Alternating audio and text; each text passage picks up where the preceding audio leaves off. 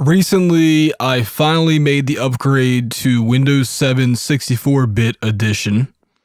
And what that allows is more access to RAM, essentially. And, well, pretty much everything changes with the audio plugins and with other programs.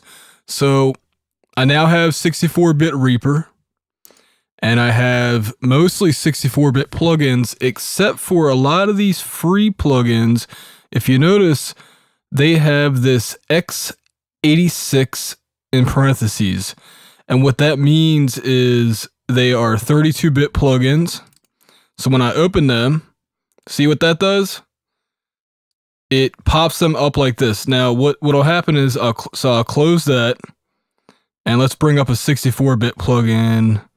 All right, we'll just do ARC. So ARC, as you notice, stays within this window, as it should be. Now, when I go to click on this, it pops up again, which now I gotta close this out. Otherwise, see, when I click back and forth, I have to close this out.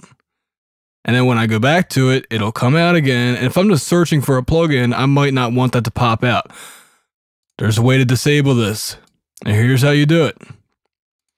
You have to go, it's a one-time thing, but you got to do it for each plugin. You just can't do this all at the same time, unfortunately, to my knowledge.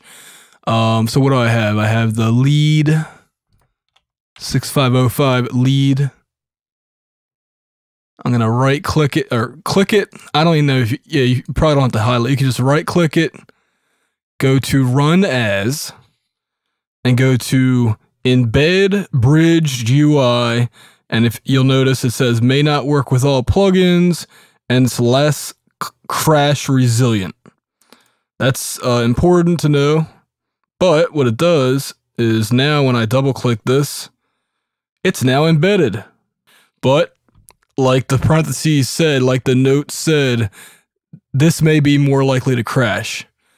So far, I haven't had any issues with it, and, you know, I prefer it to be contained within this window, as I'm used to and have been used to ever since I've used REAPER. And there you go. This has been Adam for RealHomeRecording.com.